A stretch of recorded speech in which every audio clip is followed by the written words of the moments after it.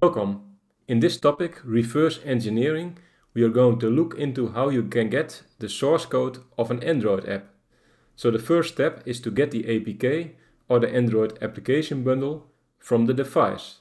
So if you have a mobile hacking lab device, for example, with a lab, then you might want to pull the packets from the device. Another option is that you go to a website like APK Mirror or APK Pure. You have to be careful. Some of those websites can also contain malware, but at least those two should be safe. So the first step is get the packets from the device. So an APK, as we learned before, is just a zip file, and if you unzip it, you get the contents. But that's already the second step. So first, let's get the app from the device. So in this case, I'm connected via ADB. And the next step is that we want to list the packages on the device. And then you can use ADB shell. And then within the shell, package manager list packages -f -3.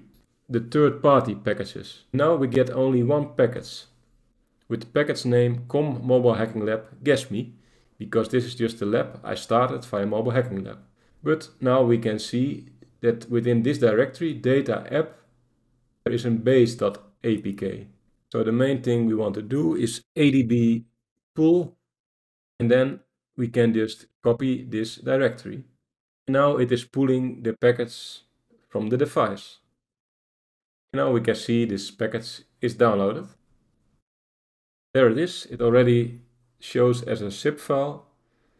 So what we also can do is extract here, for example, and then you get all the context. So the DEX files, which contain the source code, eventually the resources file, also some Kotlin directory, some assets, manifest file, and apparently no library file. So this application has no native libraries.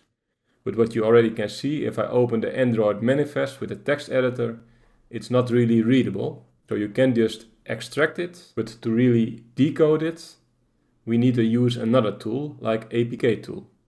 And the alternative is to go to apkmirror.com. So for example, I want to search for X, so formerly Twitter.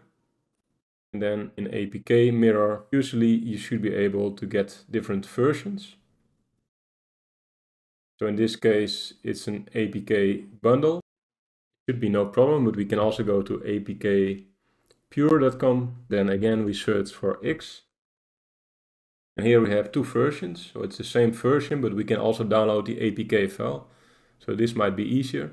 So now we're just downloading this. So this is just the second way to download an APK file. So now we know how to get the application. And the next step is how to decode and decompile it.